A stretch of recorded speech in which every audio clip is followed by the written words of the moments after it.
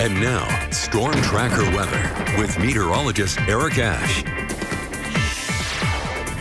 This past weekend gave us a lot of moisture, so we have a lot of saturated surfaces. We still have some remnants of precipitation in and around, to include Pocatello. For the past hour, we've been experiencing a little bit of light snow, but also if you see some solid white, solid green, that is snow and rain being picked up on radar. So exiting to the southeast are the remnants of the precipitation from this past low pressure system, and then after that we are left with a very saturated air mass giving us fog formation. So we have a lot of patchy dense fog for your morning commute. Be very careful. Once you encounter patchy dense fog, you do want to slow down.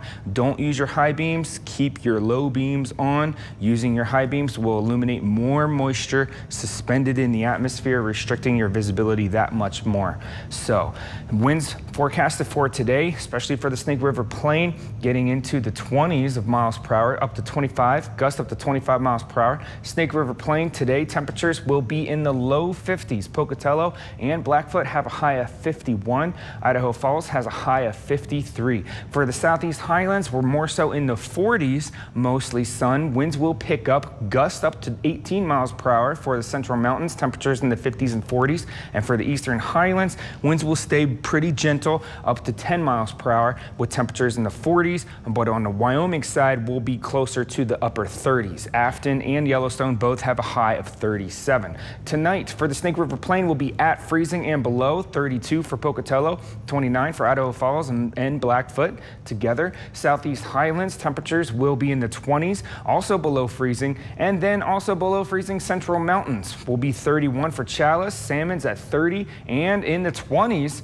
also below freezing for the Idaho side, and then teens for the Wyoming side. These are your low temperatures. For tomorrow, high temperatures will be trending upwards and above average for this time of year. Pocatello almost reaching 60 degrees along with Idaho Falls and Blackfoot. They all have a high of 59. American Falls has a high of 60 degrees. Southeast Highlands, Inkom has a high of 54. Soda Springs, Montpelier have a high of 49. So 50s and upper 40s. For the Central Mountains, we've got 60s for Chalice and Salmon, and then 50s for the rest. For the Eastern Highlands tomorrow, mostly sun and calm winds, temperatures in the 40s for the Wyoming side, and then very low 50s for the Idaho side. Now let's take a look at the Southeast Idaho Chevy Dealer 7-day forecast. 51 is the high for today. High pressure starting to build today for the next few days, and that will lead to an upwards trend in our high temperature. You see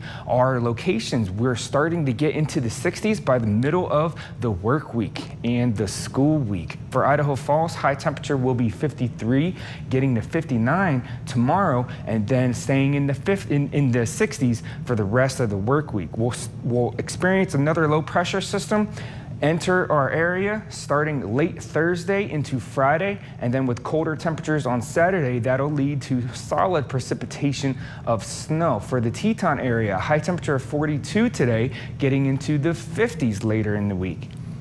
Back to you, Deanne.